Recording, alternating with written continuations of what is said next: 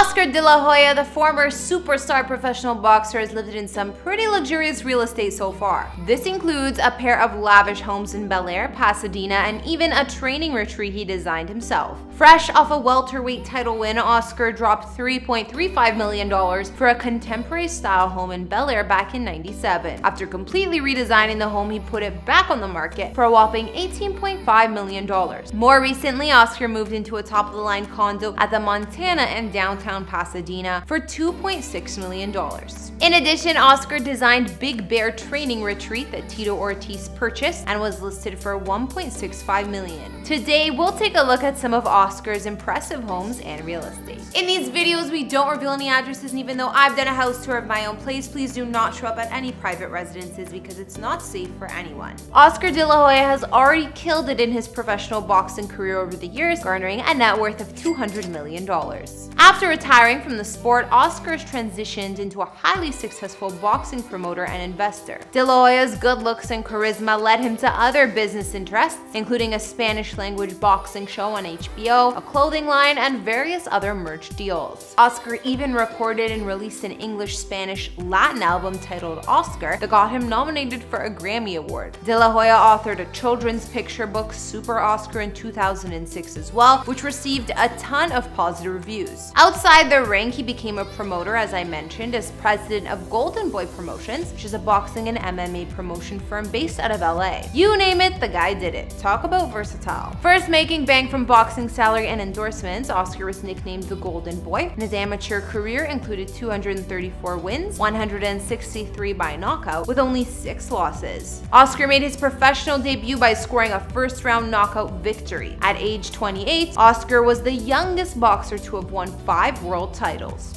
De La Hoya enjoyed a 17-year-long career with 10 world titles in 6 different weight classes. He defeated 17 world champions and was a top moneymaker for professional boxing, thanks to becoming a marquee fighter for HBO cable TV. Oscar still remains one of the most celebrated boxers of his era, so today we'll take a deep dive into the many luxurious homes owned by the former champ. Hey guys, it's Kara the Vampire Slayer, and I'm bringing you another house tour here on Famous Entertainment. Be sure to hit that subscribe button and ring that bell. We post a new video daily. Today we're checking out some of the properties of Oscar De La Hoya, including his Bel Air, Pasadena homes, and more. I saw some of you guys were requesting this house tour too, so you don't want to miss it. If you like this video, we've also done house tours on the likes of Roger Federer and Hulk Hogan, and we'll link to some at the end. As usual, don't forget to follow me over on Instagram to chat, and now let's get into this video.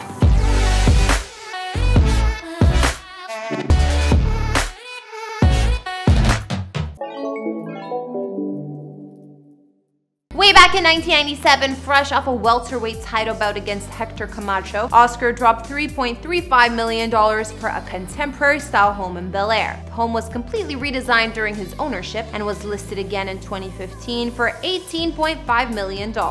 In total, this lavish mansion features a whopping 8 bedrooms and 9 bathrooms within over 10,300 square feet of space. The luxurious mansion is heavily guarded, stashed behind 2 sets of iron gates. The 2-story home is located on a hillside in Lower Bel Air and is accessed by a 300-foot driveway. Beyond a wrought iron front door, guests lucky enough to visit are greeted into a formal entry that opens to a skylight-topped foyer with a curving glass and staircase. The combo of herringbone wood floors, vaulted ceilings, and gallery walls decked out with chic paintings just added extra touch of elegance to the home. The estate was full of luxe features, including a formal living room with cozy fireplace, flat-screen TV, and grand piano. Not to mention the space comes complete with a step-up wet bar and a wine room that also shares a large wall aquarium with a formal dining room. More goodies to add to the house include a separate wing designed for entertaining with a theater room that is packed with plush seating, a massive projector screen, and additional bar perfect for hosting. Steps away from the theater, there's a games room complete with billiards table and an enclosed sunroom with a ping pong table for more games to be had. In addition, Oscar's former residence had a home gym that put regular gyms to shame, complete with dry sauna, jacuzzi, and his or hers change rooms. But what else would you expect from a boxing champ? This spacious master bedroom featured a cozy fireplace, chill sitting area, and private balcony access.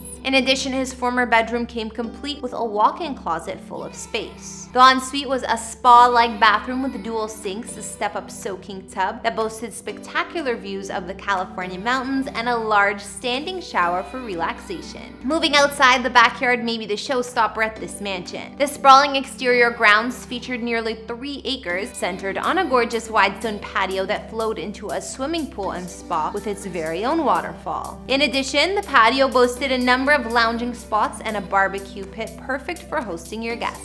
I'm sure while Oscar lived here, he definitely soaked up this impressive yard and relaxed. Behind the pool, steps lead down to a lighted tennis court and basketball net. Back in 2017, Oscar ended up buying a condo at the Montana in downtown Pasadena for $2.65 million.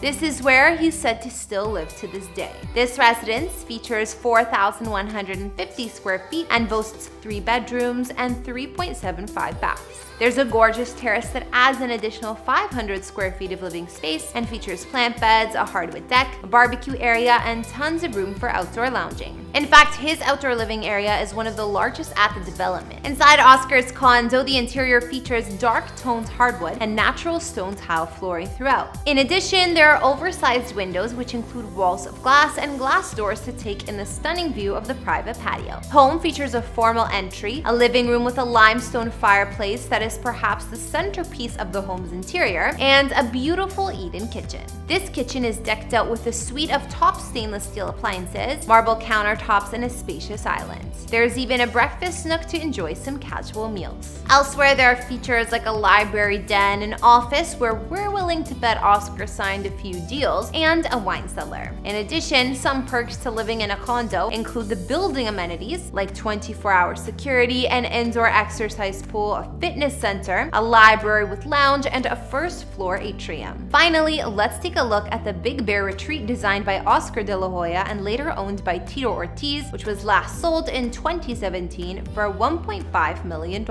Oscar purchased multiple properties here in the late 1990s and transformed it into a compound that included a pair of log cabin-style homes that combined to offer 5 bedrooms and 5.5 bathrooms and nearly 7,200 square feet of interior space.